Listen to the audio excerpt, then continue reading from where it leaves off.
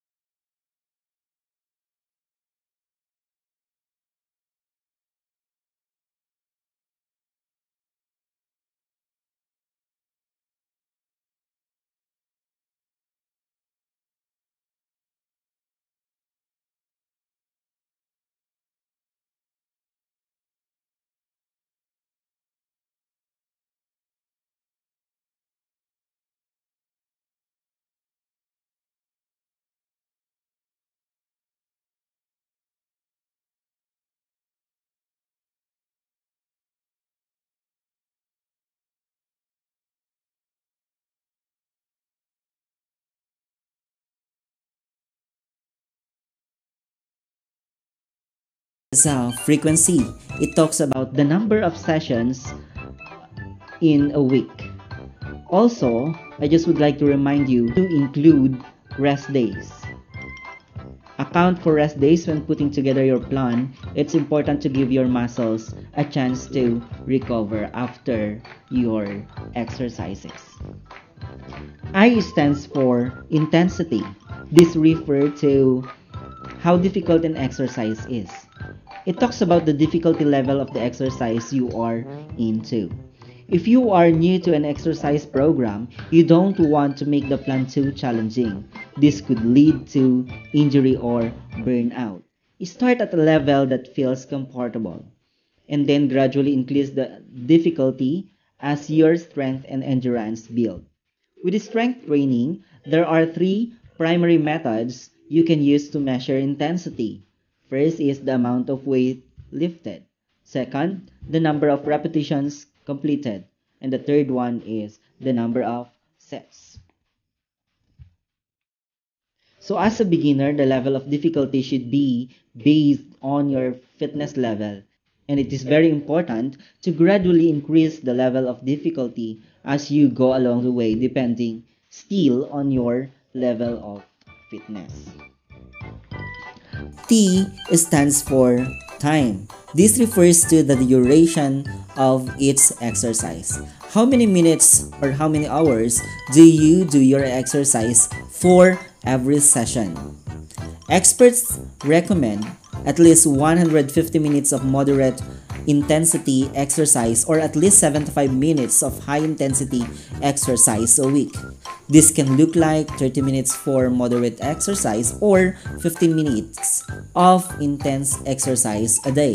Of course, you can increase or decrease this duration based on several factors including current fitness level, age, weight, health, and others.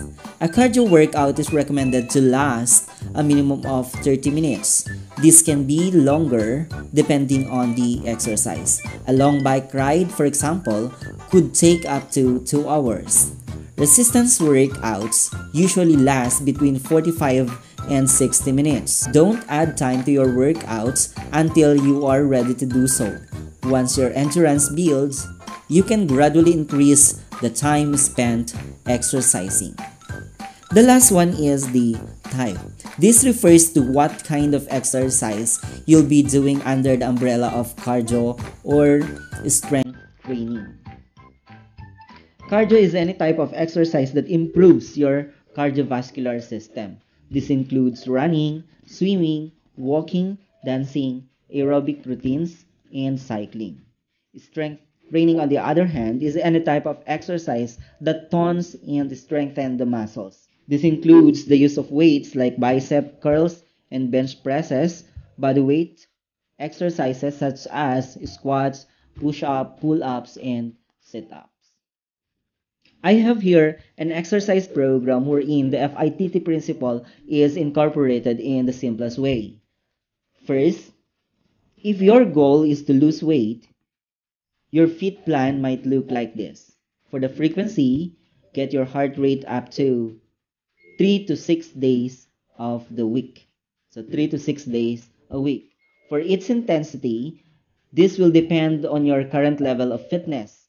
For a high intensity workout, aim to reach 70 to 80% of your maximum heart rate or MHR. For the time, aim for around 20 to 30 minutes per workout. You can increase the workout length as you build your endurance.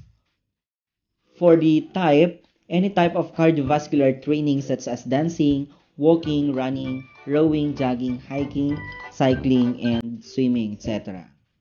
For the cardiovascular exercise, we have the frequency, which is 4 days a week. So there are 4 sessions a week. For the intensity, moderate, 60 to 70% heart rate. For the time, 30 minutes per session. And the type will be jog. For increasing the strength, we have the frequency still 4 days a week. For its intensity, intermediate, that is 3 sets of 10 to 12 reps. And then the type should be various leg exercises such as deadlifts, hamstring, curls, squats, standing calf raises, leg extension, and leg press or alternatives. For the time, it should be 45 to 60 minutes. For the discussion about sets and reps, you may look for the videos which I made before in this channel.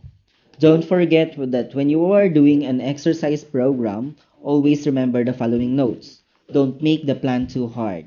For example, when in strength training, the goal is to push your muscles to the point of fatigue without over exerting them. Only increase the weight for an exercise when you can still maintain proper form. And of course, add variety to your workouts. To achieve a balanced body, you need to work several different muscle groups. This can mean doing different kinds of activities for fitness. It will also help you to avoid dreaded exercise rut. Regardless of your fitness level, you can implement the FITT principle as a way to create an effective exercise program. This will help you reach your fitness goals and stay consistent with your workouts. Before starting any exercise program, you may want to consult with your doctor to ensure you're safe to do so. This is especially if you have any pre-existing health conditions. Overall, know your limits. Only gradually increase the intensity once you're comfortable. It's your workout plan, so always feel free to tailor it for you. Thank you for watching.